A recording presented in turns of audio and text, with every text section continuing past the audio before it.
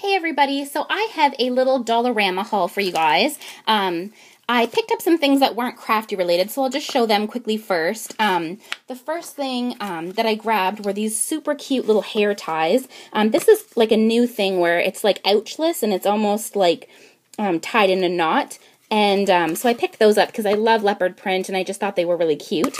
And then I also grabbed these super cute little bows. They're hair ties, like a hairband, and they have bows on the back. And I love bows. I always have bows in my hair, and so these are super, super cute. And this one's like a navy color. They had a ton. They had like a whole end cap of all these really cute headbands and barrettes, and they had a really nice selection. So I grabbed that.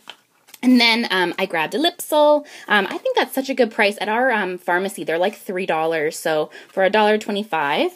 And then the other thing that I grabbed were two nail polishes. They're both Sally Hansen. This one is called Heart of Stone, and it was $2. It's a really pretty pink color. And then I grabbed this one. It was also $2, and it is called Hardcore Party, and it is this really pretty pink color. I usually buy Essie nail polish, but this one here is one of my favorite Essie nail polishes. It is called Fiji, and I actually put them both out on my nails, and they were the exact same color. That's the color that I'm wearing right now, are these, is this stamp here is the Sally Hansen, and it's really cute. And then I just used, my favorite glitter is this Essie nail polish, and it's called Set in Stones. So I just added that for some cute glitter just on my thumb and my ring finger.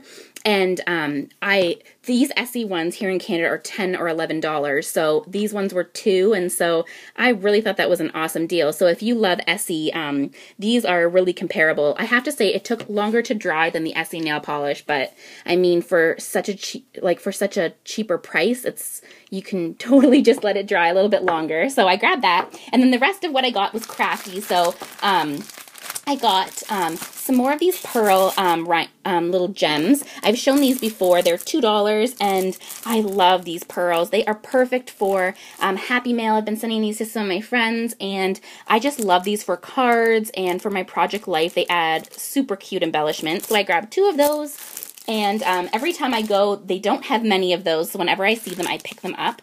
And then I grabbed these. This was the first time I saw these ones, and they're like a smaller rhinestone, and they're really, really pretty.